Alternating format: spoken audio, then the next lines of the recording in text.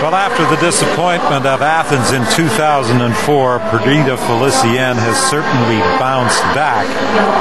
She had injuries to contend with, and I'm sure she had some self-doubts as to whether or not she was capable of again running with world-class competitors. Well, Perdita has invested so much time and effort to become lean, fit, and healthy to bring her back to the world stage, and she has done such a great job of that, running her best times as of late. Just making this final is a true feat in itself, but she looks poised to do something quite exceptional. The 2007 Pan American gold medalist, Delorine Ennis-London of Jamaica, is in lane 3, and there's Perdita Felicien, 2003 world champion, second in the Pan American Games to Ennis-London. Susanna Kallur of Sweden, who has been running very well this year, is in lane 5. And the defending champion, Michelle Perry, the best time in the world this year, clocking of 12:44, running in lane 6. In lane 7, Canada's Angela White, a silver medalist at the Commonwealth Games in Australia. She was a bronze medalist at the Pan American Games. The 2002 Commonwealth Games silver medalist, Danette Dixon, runs in lane 8. And Ginny Powell, twice a U.S. champion, the second best time in the world this year, a time of 12:45, runs in lane 9. Well, it's so great to see 3 world-class Canadians.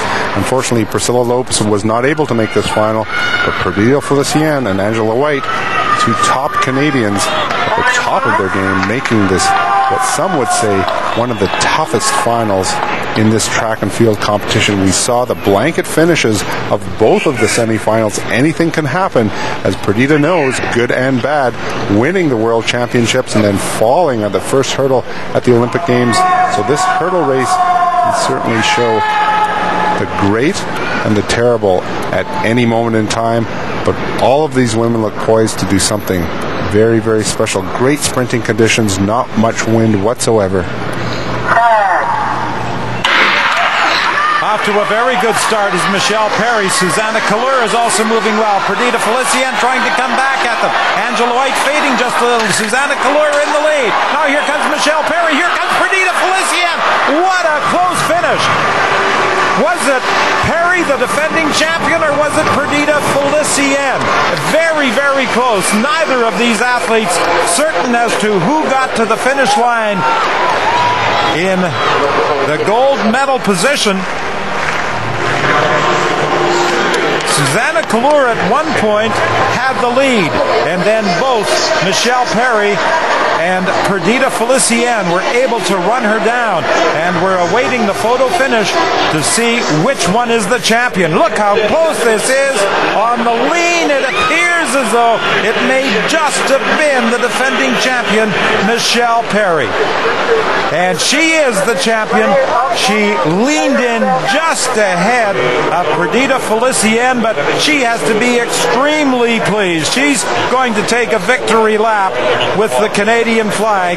A 12:49 clocking, a seasonal best performance, and this silver medal at the 2007 World Championships would certainly indicate that Perdita Felicien is back. Oh, what a great overhead shot, but it all came down to the last 3 meters.